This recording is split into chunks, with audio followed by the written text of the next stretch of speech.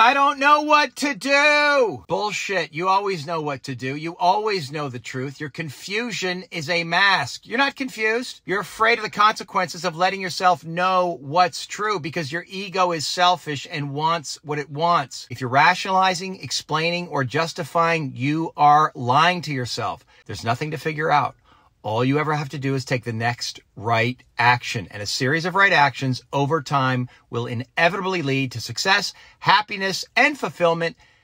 Maybe just not in the way that you imagine. Maybe better.